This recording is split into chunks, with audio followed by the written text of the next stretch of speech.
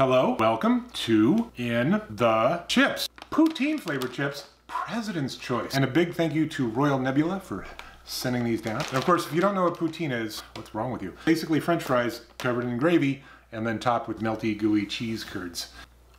Yeah. They smell like potato chips. They're crinkle cut.